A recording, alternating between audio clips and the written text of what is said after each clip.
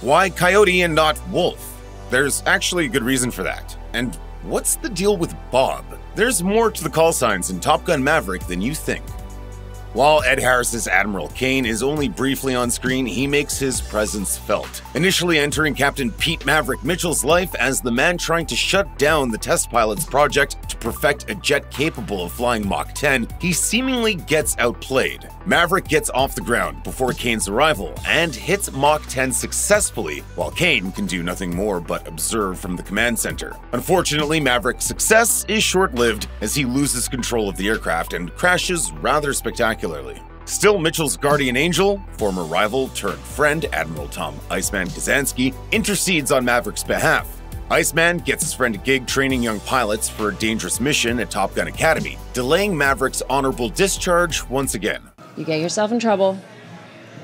Iceman makes a call, and you're back in the air. Despite his foiled plans, it's still easy to see how Kane earned his call sign, Hammer. He's a man who strikes fast and efficiently. His presence makes an immediate impact that is impossible to miss or ignore. So while Maverick may have gotten lucky this time, it's clear Kane is a man who usually hits his target and eliminates them in one clean stroke.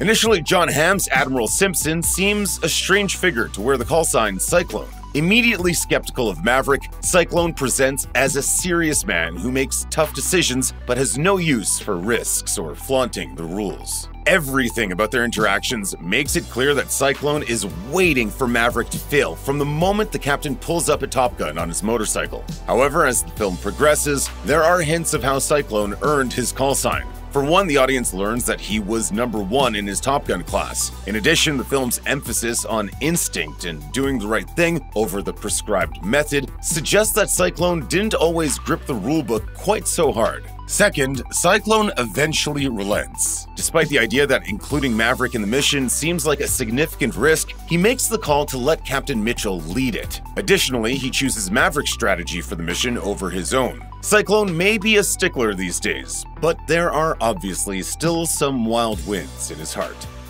As the other admiral overseeing command of the film's training and mission, viewers never get to see Bates in the cockpit of a fighter jet. However, given his leadership style, there's plenty of evidence as to what earned him the call sign Warlock.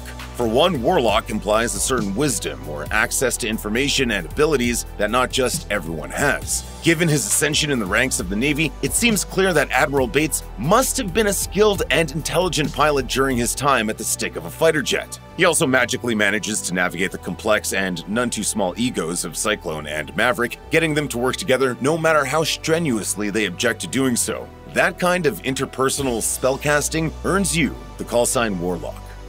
Chief Warrant Officer Coleman comes over from the scramjet program with Maverick to aid in the film's mission. Having worked with Maverick for some time, Coleman is the captain's biggest booster from the start, the one person besides Iceman who seems to believe that Mitchell is the right man for the job. While no specific reason for the warrant officer's call sign of Hondo ever comes up in the movie, a look at the word's meaning in other languages offers significant insights into why he wears it and wears it well. Honshu, the largest island in Japan, has historically been known as Hondo, according to Britannica, lending the name a sense of stability and significance. In Spanish, meanwhile, Hondo means deep or profound, according to Collins Dictionary.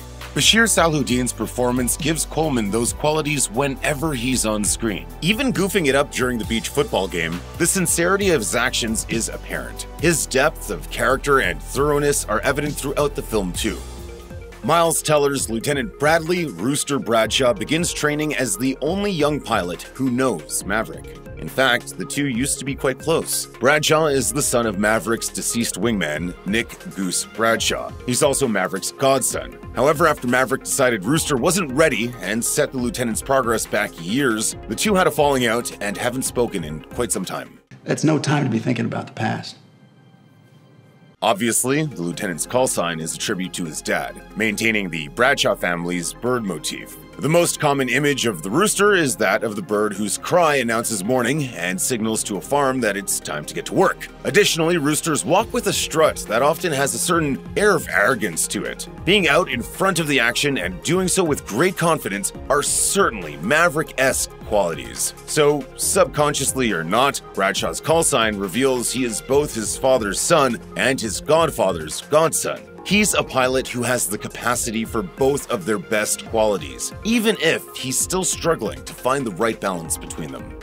While decidedly not the same as Maverick was during his Top Gun days, Lieutenant Saracen does, in some ways, recreate with Rooster the Maverick-Iceman dynamic. Saracen is the flashier, more confident pilot, seemingly more interested in individual glory. Rooster, on the other hand, shows more caution, perhaps too much, and is a far better team player. As Glenn Powell, the actor who plays Lieutenant Saracen, revealed to Cinema Blend, the script featured an even more aggressive call sign for the lieutenant to match his antagonistic demeanor. However, when on-set military consultants suggested that Slayer more closely resembled the Air Force's approach to call signs than the Navy's, Powell rejected it and began to develop his own. Working together with director Joseph Kosinski and screenwriter Christopher McQuarrie, the trio hit on Hangman. Powell told Jimmy Kimmel that a specific pilot with the call sign Noose was evidently a significant inspiration. And Noose became Hangman. The nickname also reflects Sarensen's reputation for being only out for himself. If one is out flying with the arrogant pilot, they should be fully ready for him to leave them hanging the moment he has a chance to achieve individual glory.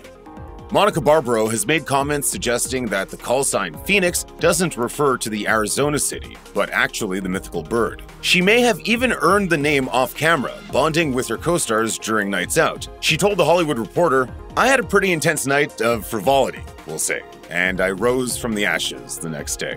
Of course, the character of Trace has likely risen from much more serious ashes than a night out with colleagues to soar once again, and likely did so on multiple occasions. Given that the Navy only began allowing women entry into the Top Gun Academy in the 90s, via the Washington Post, it seems likely that Trace encountered all types of barriers on her way to earning her wings. In that light, what better call sign could she have chosen?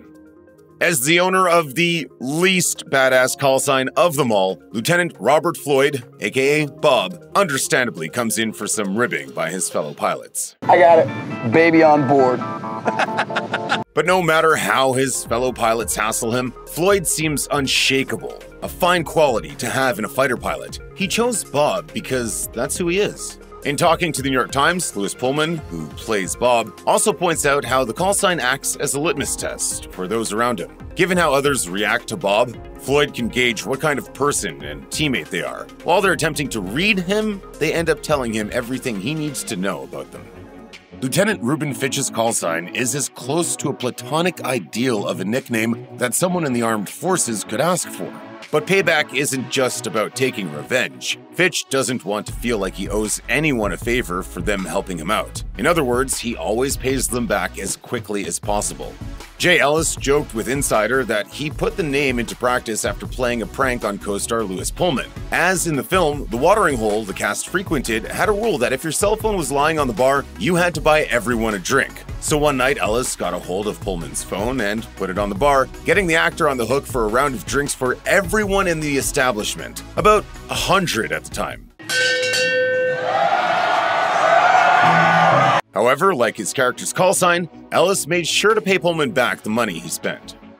A hint to the reasoning behind Lieutenant Mickey Garcia's call sign can be seen every time Garcia climbs into a cockpit. Like the rest of his fellow pilots, his call sign, Fanboy, runs across the top of the helmet just above the visor. However, if one takes a closer look, they'll likely identify something that sets his helmet apart: the font.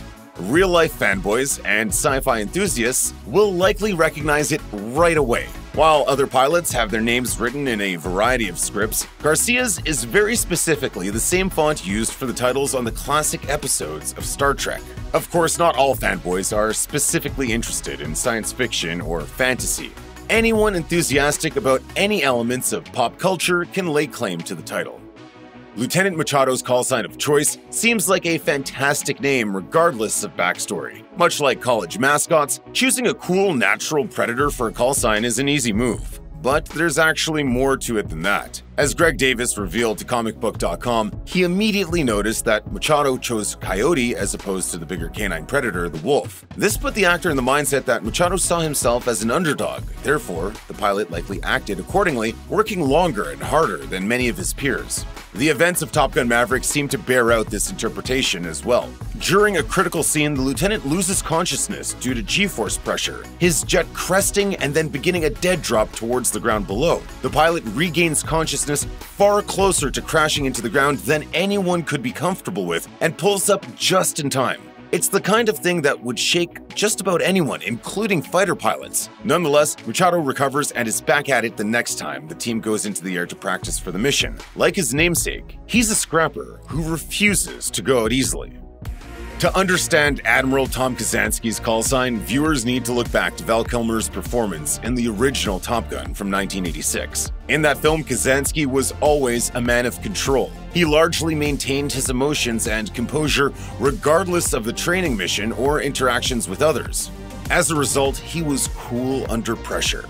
For keeping it under control in and out of the cockpit, the pilot more than earned the call sign Iceman.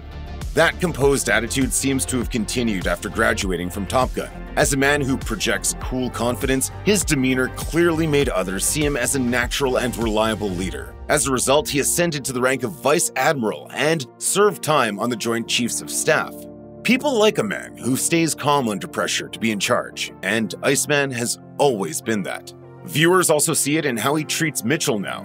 Kind, thoughtful, and still, he helps shepherd his more emotional friend to the hard but inevitable decision Maverick must reach. While Tom Cruise's Captain Pete Mitchell certainly earned his nickname back in Top Gun, the intervening years certainly don't seem to have changed him much. He's less prone to bursts of temper than he was back when viewers first met him, but he remains as stubborn and independent-minded as ever. Your reputation precedes you. Thank you, sir. Wasn't a compliment. For those unfamiliar with the military, to have served as long as Mitchell has, still be active, and only achieved the rank of captain is highly unusual. It speaks to him having been passed over several times for promotion. Other characters' discussions of him confirm this is very much the case. His resistance to rules, to accepting things as they are instead of as they could be, ensures he's the best man for the film's near-impossible mission. His refusal to accept conventional wisdom and acceptable losses leads to him crafting a plan that wins the day and gets everyone home alive.